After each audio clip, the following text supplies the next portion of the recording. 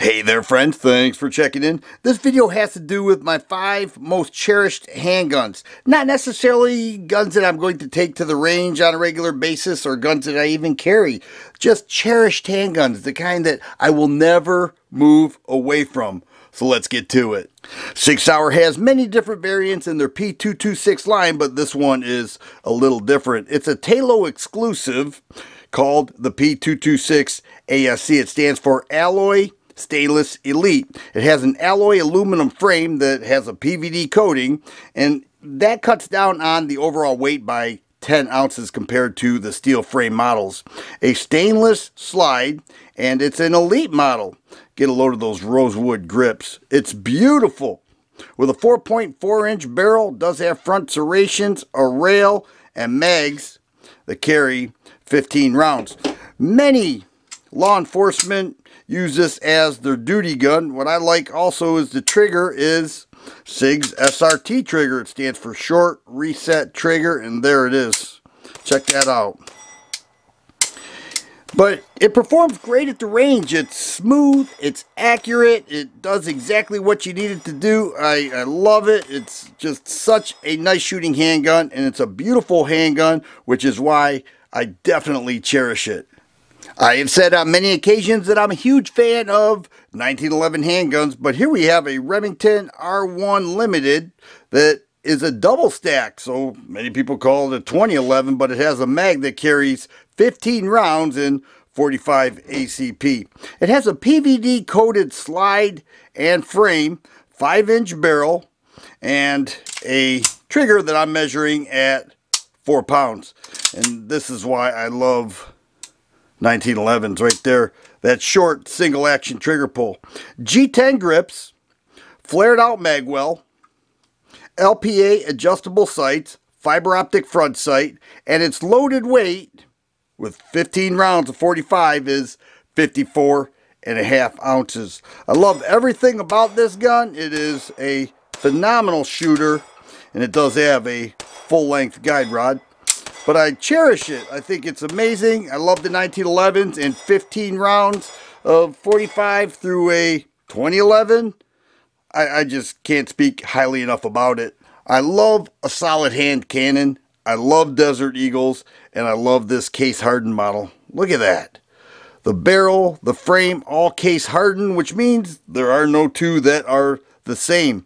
Walnut grips, 6-inch barrel, and chambered in 50 Action Express. A 300 grain bullet. They even get larger than that.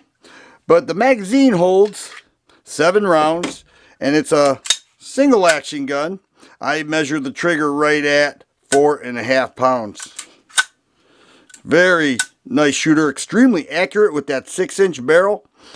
The power that you behold when you shoot these is just amazing. It doesn't make you feel powerful, but you appreciate the power that it delivers. And being that it's an all-steel model, it just eats up that recoil. It's extremely accurate. It does have a rail on top, a nice sight picture, a slide-mounted thumb safety, and that beautiful walnut grip just sets this off. It's a one-of-a-kind Desert Eagle, and I cherish it. How could I not include John Browning's last design called the High Power? Get a load of that. Just a beautiful handgun. All steel frame, single action only. Nice feel. Very smooth shooter. It has mags that carry 13 rounds. It is a single action only with the magazine disconnect. But it's not so much the function. I do love the function, but I love the iconic history behind it, knowing that this was Browning's last design, knowing that Browning's not even producing this anymore, that this has all of a sudden become a collector's item, and this is in such good condition. It's just a phenomenal handgun. Now, Browning was selling these for over $1,000, and since they stopped producing it on the used market, it's increased in value. So people want them for their collections, and I'm just so fortunate to have this. I cherish it. I think it's amazing, and I have no plans of ever getting rid of it. Here we have a beautiful Colt Python produced in 1994. It's an original, Back then, they hand assembled, fit, and polished these Colt Pythons. Now, this one here has a 6-inch barrel, stainless steel. Like the Pythons, it's a 6-shot with incredible action. Get a load of this single action trigger. It is amazing. Now, I know the Colt produces the Python now. Those are CNC machined and everything, and I am for that. I think that is great that they're doing it. I hope more people can get their hands on a Colt Python, but I don't think anything will replicate the original Colt Python. I am so proud to have this. I've enjoyed it since the day that I've owned it, and I am cherishing this until the day that I die. Those are my 5 most cherished handguns. Let me know what you think of my choices, and also let me know what are your most cherished handguns. If you like videos like this, please subscribe and share. I always appreciate the thumbs up button.